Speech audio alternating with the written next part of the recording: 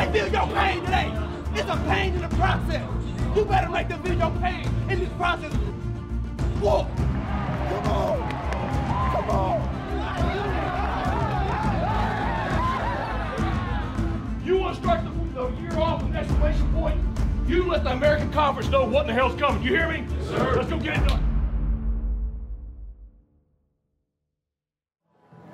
I'm hot now. I don't even know who the mic at though. I mean, I don't know where the camera at.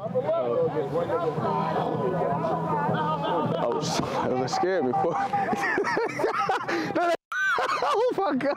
Oh my God! Boy, you cannot pull up on me like that, boy, in the cut like peroxide, boy. Nah, for real. Oh, he tripping. Okay, cool. I gotta step back. Nah, I'm just playing. Let's go. And to finally get the season started was everything. Just to see all the hard work that we put in finally come to life in front of Dowdy Ficklen Stadium, in front of all the Greenville, in front of the Pirate fans. That's everything. That's everything that we dreamed for. Everything that all the summer workouts was for you guys and for the fans. So it was amazing to see us all come together as a team and finally get a break from hitting each other and finally be able to put it against somebody else. It's real now. It's on. It's real. That defense real. The culture was built off the basis of the fact that we need everybody.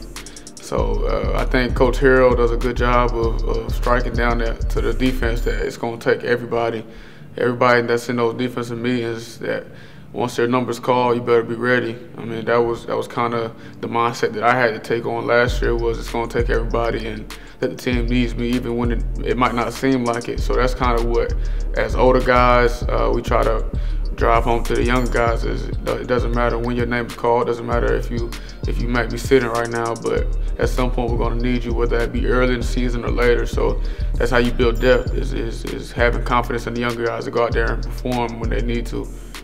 So the off-ball tight end, the wheel gun, it's basically like we web that and then we sort out them two. The money! The money!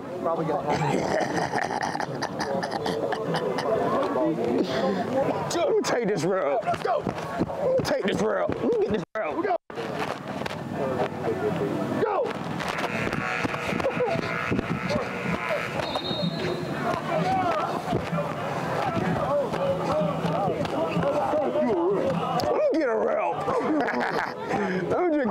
Let me get one route so I can hit it.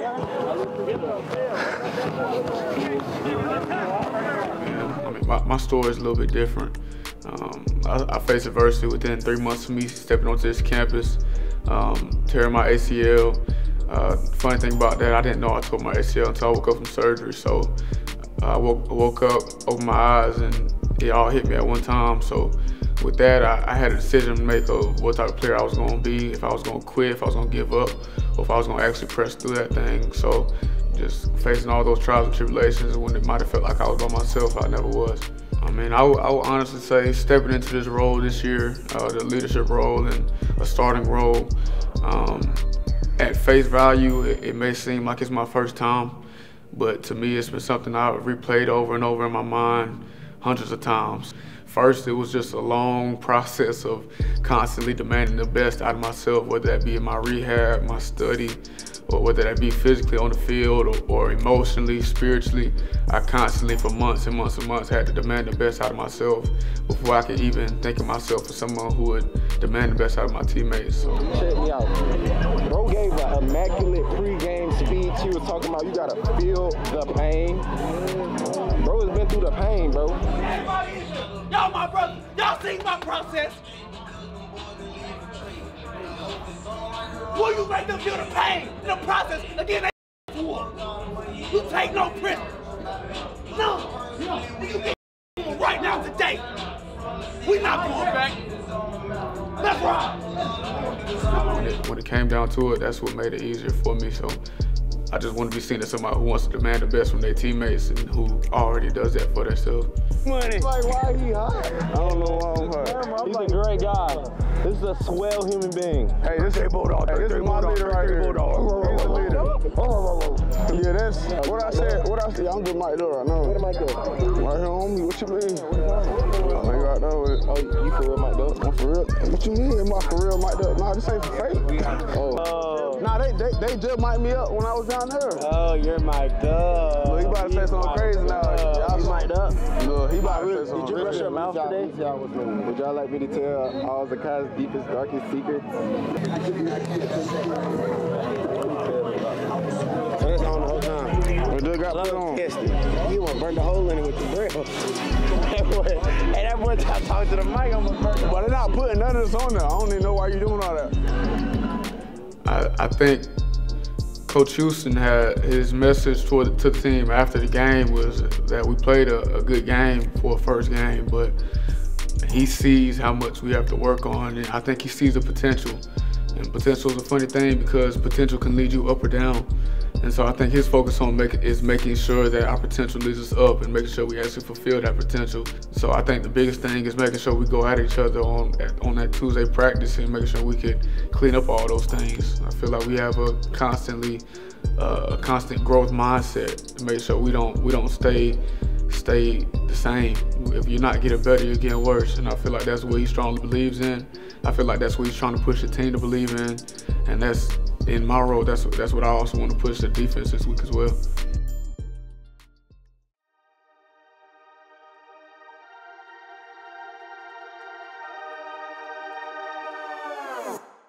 It's been a journey since I've gotten to college. My last time that I got to play in a game was 2022 at the end of the season, so that was the last snap that I took. But I mean, it's been a journey, and went to Missouri last year, didn't take a snap, was a scout team guy, got to take my little 8 reps on Tuesday and Wednesday. So getting back out there, getting the first game jitters out, it was fun. So my family moved out here, my parents are out here, they're out here. My dad struggles with flying, so I mean, being able to come out here and be in every home game, and they'll be traveling to the away games as well, as many as they can. But it's a great opportunity for them just to come out here and watch me play and enjoy every moment of it. My dad played quarterback over at Nebraska back in the 70s, which was a while ago. But yeah, I mean, he enjoys it, and my mom gets a little bit stressed out, but she enjoys it too.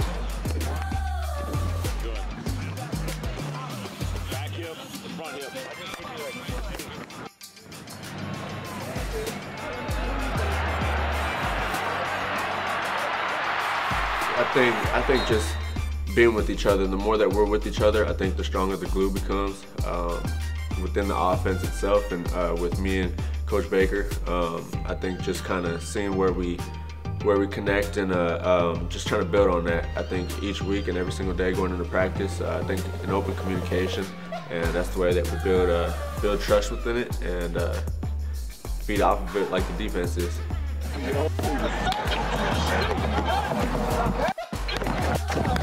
Oh, I threw the 5. Come on. Got it? Yep.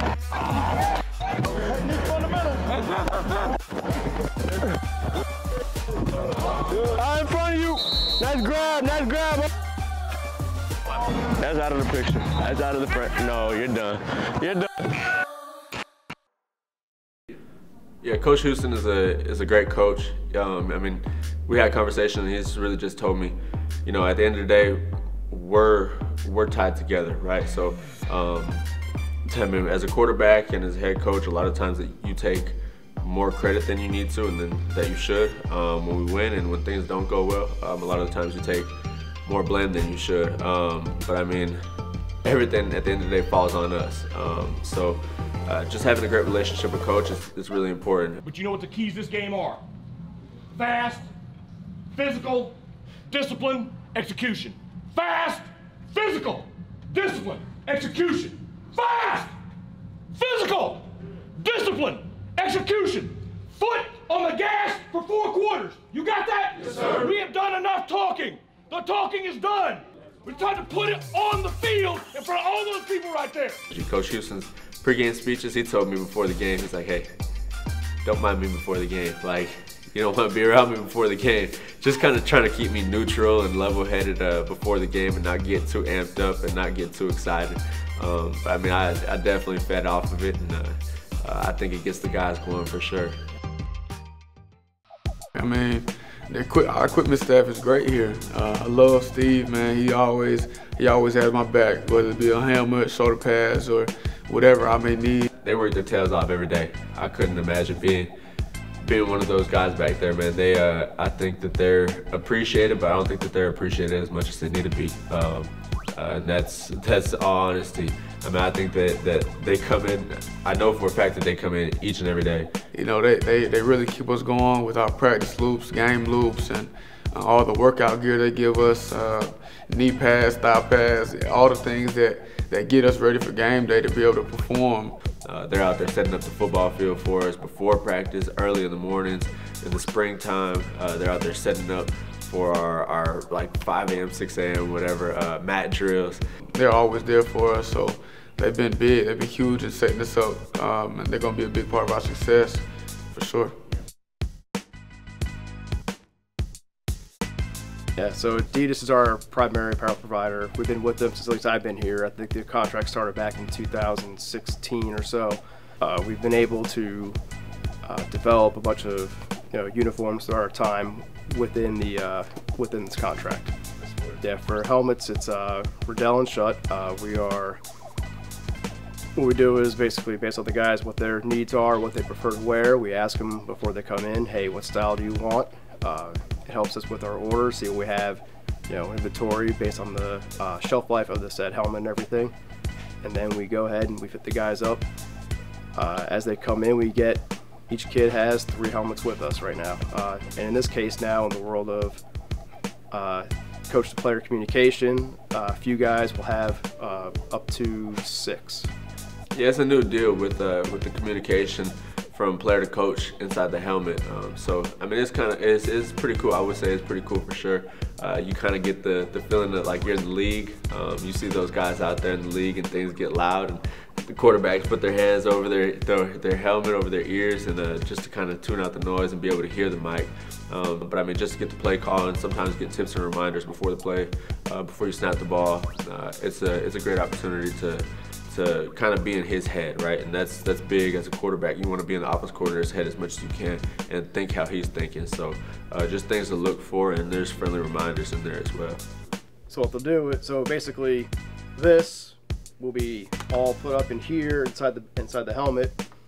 Microphones right by the ear holes, so that way the receiver catches it, the player hears the play call, and they go out there and they execute. Team mentality this week is just go out there and play our game. Play our game, play physical, and come out with the W. Go 1-0. It'll be a fun one for sure, but we have to be locked into the game plan. We're about to go into a real hostile environment up there in Virginia. It's going to be a great game, but we all understand that if we do what we're supposed to do and handle our business, then we'll take care of what needs to be taken care of. I think the focus is really just going in there, playing fast, playing physical, and being able to dictate the game in our eyes and how we see fit. So that's going to be the big key, is not letting the game get out of our hands. And basically the key and the theme every week is control what you can control. And just keep the main thing, and we'll be able to survive from there for sure.